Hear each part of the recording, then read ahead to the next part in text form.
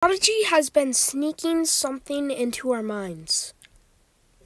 Okay, so last year of the year of 2023, Prodigy released a lot of art, and some of the art gave us clues to what the pet customization update is going to look like eventually when it comes out.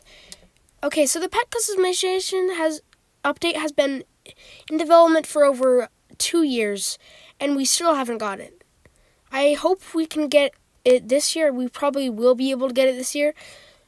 But it's been in development for so long.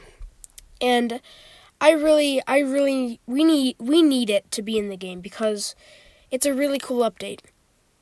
Okay, so the first art was a Summerfest art. I'll put it on the screen now.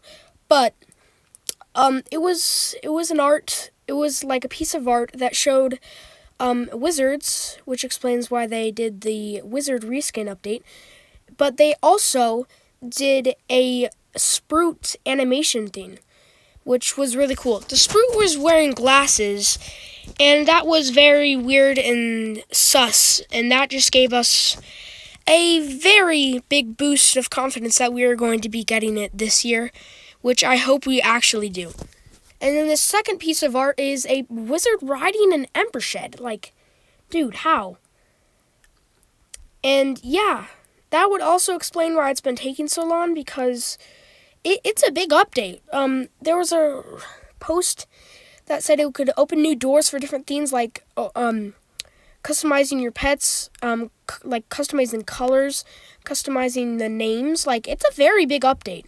So that also explains why it's been taking so long. But yeah, guys, that's going to have to end up this video. If you guys enjoyed, make sure to drop a like and subscribe, and I'll see you later.